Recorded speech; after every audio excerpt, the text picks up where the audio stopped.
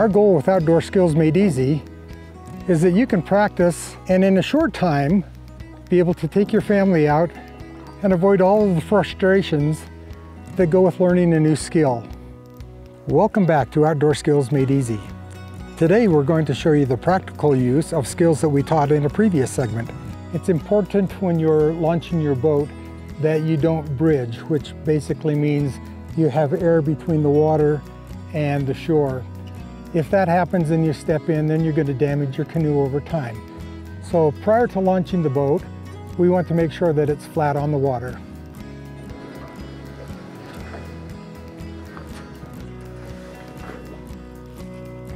I love the T-handle on my paddle because I can reach out and position the boat, bring it in, and prepare to step in.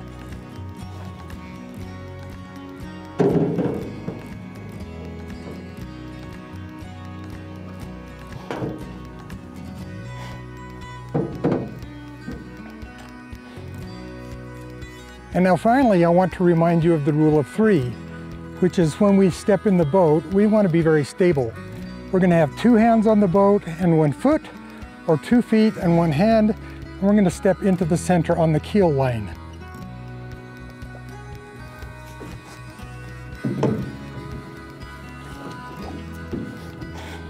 And we're off.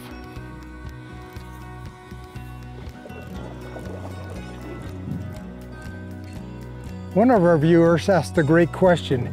How do you know which is the bow or the front of the canoe? And how do you know which is the stern?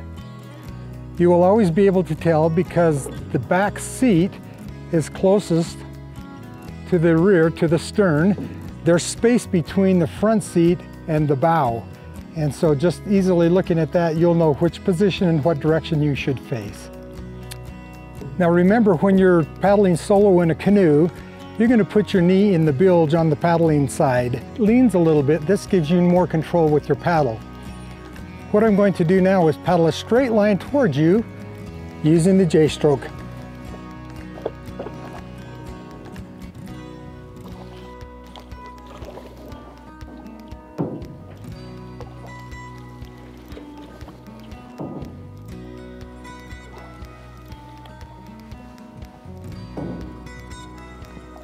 And as we get close to shore, I'll just do a big reverse sweep and turn around.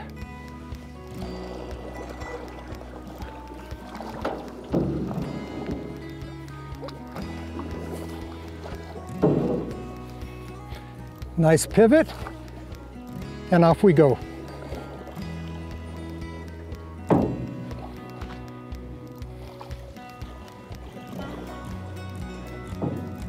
As a river guide, I spend a lot of my time sitting in the stern of the boat.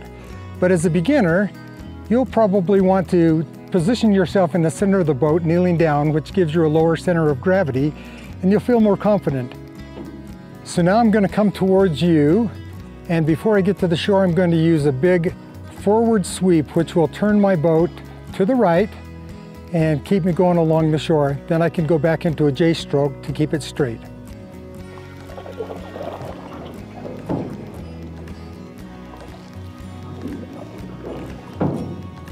And now we'll sweep to turn. One more. And straight.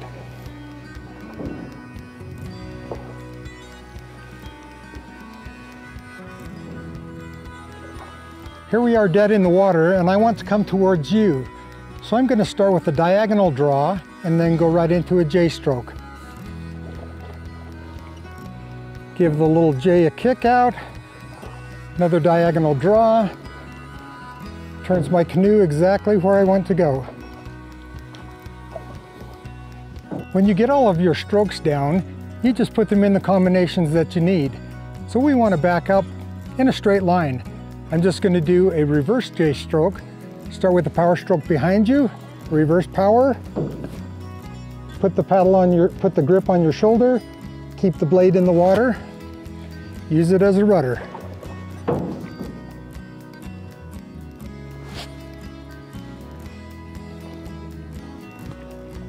As you're getting close to shore and you want to come in sideways, you just want to do a draw. Put your paddle in, pull towards you, feather through the water, in, feather out, in, feather out. Now we're going to do a push away, which is just the opposite. Feather in, push out, feather in, push out, in and out. We're fighting a little bit of wind today, so I'm going to reposition.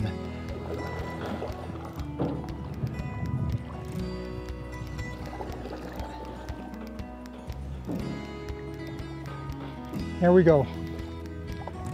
Again, draw in, feather out, draw in, feather out.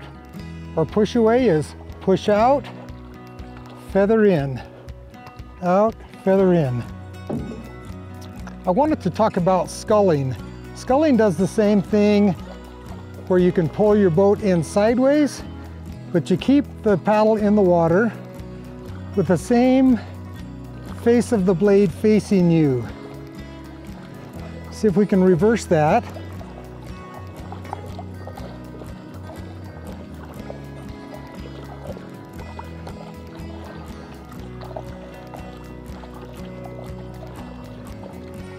That does the same thing as a pry or a push away. How it's done is you maneuver your paddle back and forth under the water. The pressure is here, then here, then here. Thanks for joining us again. We hope that this demonstration of canoeing skills has been a benefit to you. If you have any comments or questions, or if you'd like some other information on specific canoeing techniques, please list them in the comment section below. We'll see you again on OSMEtv.